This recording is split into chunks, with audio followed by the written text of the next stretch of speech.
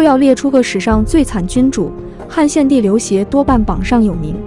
但作为亡国之君，刘协又是幸运的，比起南唐后主李煜、北宋徽钦二帝来讲，境遇已好了太多。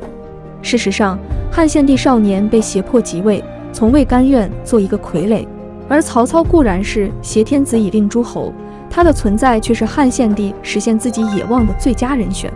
刘协出生于光和4年，他的母亲王美人颇受宠爱，因此被何皇后妒忌，诞下刘协后不久便被毒死。好在董太后亲自抚养了刘协，给了年幼的皇子难得的庇护。汉灵帝死后，14岁的刘辩即位，史称汉少帝。朝政开始落到何太后及外戚何进手中，刘协被封为陈留王，就剩了个没啥实权的皇室虚名。此时的刘协不过几岁稚子，若真能这样远离权力争斗，闲云野鹤潇洒一生，也不失为幸运。然而不出意外的话，是肯定要出意外的。变故发生在汉庭中，当时外戚和宦官把持朝政，彼此间斗得你死我活。大将军何进计划铲除宦官，司隶校尉袁绍还出了个好主意，让当时颇具实力的军阀董卓进京协助。然而没等到董卓进京，宦官就率先发难，杀了何进等人。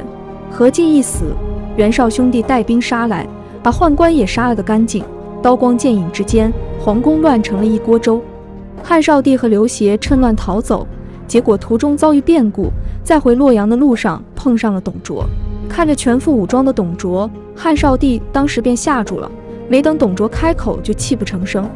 反倒是弟弟刘协面对气场强大的董卓，还能把动乱之事说个清楚明白。刘协的命运转折也便从此处开始了。不久之后，董卓废掉汉少帝，改立刘协，是为汉献帝。皇位就这样被交予到这位只有9岁的孩童手中，而江山与大权却被董卓死死把持。董卓上位后干了许多无法无天的事，毒杀太后，自任太尉，滥施刑罚，荒淫无度，反正人干的事他一样不干，很快引起众怒。其他军阀趁势起兵征讨董卓，董卓一点没耽搁的跑了，跑路前毒杀了废帝刘辩。汉献帝刘协则在董卓胁迫之下迁往长安，开始了自己第一次颠沛流离。作为名义上的天下之主，刘协很快抛却了孩童的无忧无虑，东归成了他心心念念的头等大事。初平3年，公元192年，司徒王允联合群臣，利用反间计诛杀董卓，脱离魔掌的汉献帝迎来了短暂的喘息之机。然而这只是驱狼吞虎的权宜之策。董卓死后，其旧部叫嚣着要给董卓复仇，数月之后，怒气冲冲地带兵杀入长安。结果吕布出奔，王允被杀，献帝好不容易燃起的希望火苗也被浇了个透，政局再次被掌握在军阀手中。几经磨难，汉献帝早非黄口小儿，在忍受军阀临危的同时，也默默等待着突围的时机。兴平2年，在军阀们斗得两败俱伤之后，汉献帝趁势提出东归。或许挟天子这样的名头也给了军阀们压力，经过艰难的交涉，他们终于同意让献帝东归。日盼夜盼的归于故都，终于在多方博弈和妥协下成为现实。但东归路也不太好走，跟着汉献帝的臣子没几个真正把这个皇帝放在眼里，军阀们的承诺也极其脆弱。在他们眼中，汉献帝只是一块可以被随意抛弃的筹码。走到半路，军阀们又起了冲突。这一次，献帝左右的王公大臣基本上被屠杀干净，甚至身边卫士也剩下不到100人。就这样一路跌跌撞撞，建安元年196年，汉献帝终于回到了阔别已久的故土洛阳。不幸的是，洛阳的光景比长安还差，宫室尽毁也就算了，连最基本的粮食供给都保障不了。各州郡面对皇上要粮的请求，当作没看见，以至于有大臣被活生生饿死。现实恶狠狠地告诉刘协，别说什么生杀大权，先保住自己和臣民的温饱最为紧要。与刘协纠缠半生的曹操正是这个时候登上舞台。封迎献帝的提议最早来源于曹操的谋士毛玠，后来荀彧等人为此事没少给曹操吹耳边风。荀彧还不忘恐吓曹操一下，说你要现在不去，等别人先去了，就彻底失去了机会。初次见面，曹操给足了献帝面子，不仅带来了丰富的食物，对献帝本人更是极为尊重。此时的曹操对要钱没钱、要兵没兵的献帝而言，说是天降甘霖也不为过。很快，曹操被任命为司隶校尉、录尚书事。为了更好地掌控局势，曹操听从董昭建议，请天子移嫁许县。许氏看到了曹操的诚意，献帝同意移嫁。比起从前的颠沛，曹操为献帝提供的许县相对是个安稳之所。曹操也不是做做样子，等到献帝到了许都，不仅大力张罗其宫室，更用心打点汉献帝的生活起居。汉献帝的人生也在这时开始了新的书写。移都之后，曹操保留着献帝的皇位，而献帝则成了曹操手里最好用的一张牌。打着维护献帝的名号，曹操征讨四方，剪除诸侯，从大将军、武平侯到魏公、魏王，而献帝的权力逐渐被架空，成为徒有帝王名号的傀儡，沦为曹操扩增势力的挡箭牌。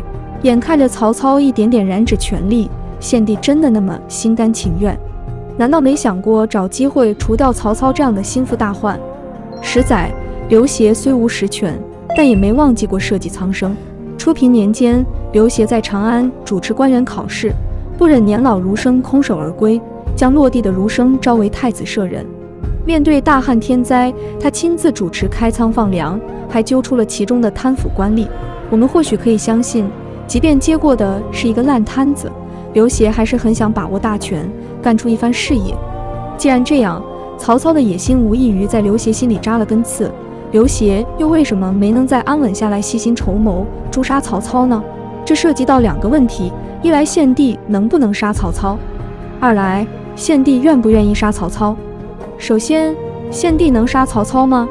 对别的君王来说，臣子生死或许是一句话，可于献帝而言，想除去一个大臣，恐怕得有权，更得有人。那献帝身边有人吗？最开始是有的。汉朝仰视400年，皇帝的名头依旧吸引了不少忠臣。然而东归途中重重劫难，这群公卿折损大半。随后曹操也有意识地清除了忠于汉献帝的人，把重要官职都掌握在自己人手中。但汉献帝身边也不是完全无人可用，比方说外戚董承。建安4年，刘协册封董承为车骑将军，希望以此削弱曹操权力。后来秘密给董承下衣带诏，希望诛杀曹操。事实证明此路不通，事情败露，董承被杀。曹操虽然没把献帝如何，却也算是一次警告。那么有没有可能借助外力呢？比方说联合其他对曹操不满的势力。但当时唯一能对抗曹操的势力就是袁绍，而与袁绍合作，还不如继续跟着曹操呢。用狼驱虎绝非什么良策。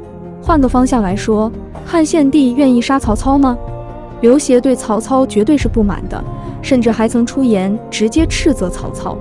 后来皇后福寿的死更是彻底让二人撕破脸皮。但真要论曹操对汉献帝，却也挑不出太大的错误。衣带诏事发，曹操没有迁怒献帝，还将自己的女儿嫁给他。再者说，除了扩充势力之外，曹操对社稷是有功的。此时百姓的日子确实好过了起来。朝政由荀彧等人主持，说不上开创盛世，但也算是政通人和。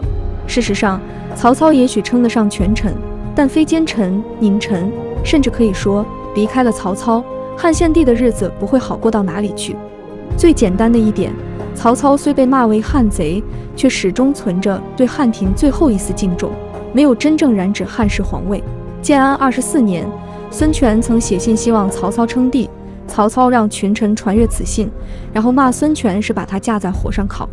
这也并非是做样子，虽然位极未亡，但曹操始终没有越过这片雷池。假如汉献帝真的想办法除掉曹操，会面临怎样的局面？置身于群雄环伺中，身边没剩什么愿意扶持汉室的臣子，或许就像曹操曾为自己辩驳的一样，设有天下无有孤，不知当有几人称王，几人称帝。可以说，东汉的灭亡并非杀掉曹操就可以阻止。面对曹操的权势，献帝兴许不满，也曾试图反抗，但依存于曹操的羽翼下，是刘协最后也是最好的选择。历史传说，刘协禅位后隐居山阳，再不问政事，还曾上山采药，为百姓治病。就这样，在群雄和权力中都走一圈后，刘协最终将原本不属于自己的皇位交还，用一种令人唏嘘的方式回到了自己最初的人生轨迹之上。对刘协而言，未尝不是一种解脱。